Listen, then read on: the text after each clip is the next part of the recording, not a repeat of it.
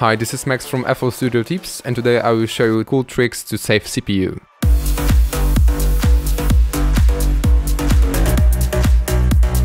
So first thing before tricks is actually to update FL Studio to the newest version. From FL Studio 2004 there's a significant CPU reduction, so make sure to update it to the newest version. To start saving CPU, let's move to Options and Audio Settings. And now you will need to set the device to ASIO for all or FL Studio ASIO. Unless you have external interfaces, you should also have like complete audio ASIO driver. The most important thing in saving CPU is actually the buffer length. The less we have, the more CPU usage we'll have. So you can have it as little as you want, but if you see your CPU sweating, just increase it.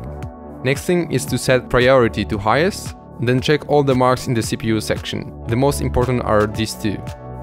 In the mixer, you can set the quality to point, but you probably won't see any difference.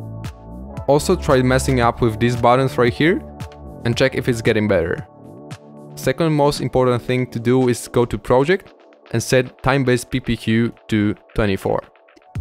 It will just not allow you to zoom that much into the project.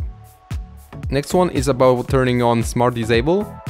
So let's go to Tools, Macros, and switch Smart Disable for all plugins.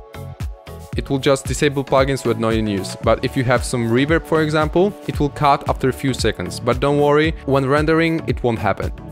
Next one is really handy and helpful in advanced stage of project. So if you have a lot of patterns like here, you won't be able to say which instrument you didn't use and which sample you didn't use. So the handy trick is to go to Tools, Macros, select Unused Channels. It will mark all unused channels and then you go to Channel Options and Delete Selected. Now you're left with the samples. Samples are being stored in RAM, but it also can help you with performance. So let's go to Tools, Macros and select Purge Unused Audio Clips. As you can see, a lot of the clips have been deleted and that really can help you with overall performance.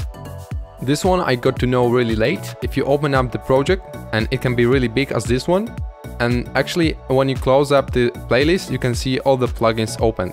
So it can really take your CPU a lot, so the thing you need to do is hit F12. It will close up every plugin here, and I promise it will increase the performance. Don't worry, it will just close the windows, all the effects will stay the same. Next one is about 2 weeks old. As you can see here we are having a lot of stuff happening, but I'm not sure which plugin takes the most CPU. So let's go to View and Plugin Performance Monitor.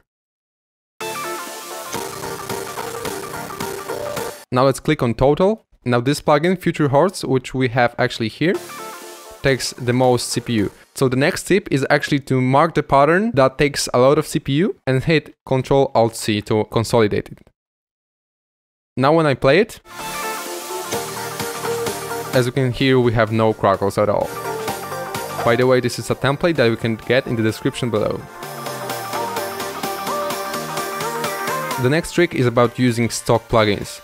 For example, you can't always use stock FileC instruments, but it's possible to make super cool and well-mixed track only using stock FileC effects. And that's what we did in this template. We only have here stock plugins and it's well-mixed and mastered.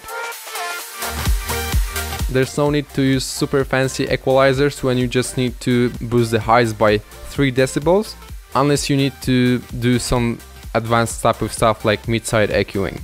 Next one you can use when you're at mixing stage. For example, if I have my song mixed, but I would like to make some slight changes to it, I can go to File, export it as WAV file, create new folder, save it here, and set Split Mixer Tracks. Then you can just drag all samples here, and then you have all mixer tracks in separate audio. This is super important to have all of your mixer tracks properly named and labeled. The last but for sure not least trick is for Windows users. To make sure that your CPU is running on full performance, you need to go to Start, write Power, go to Additional Power Settings and set it to High Performance. To make sure even more, you can go to Change Plan Settings, Advanced Power Settings and search for Processor Power Management. Now set minimum and maximum processor state to 100%. And yeah, that's it. Thanks for watching. If you liked the video, make sure to subscribe and leave a like.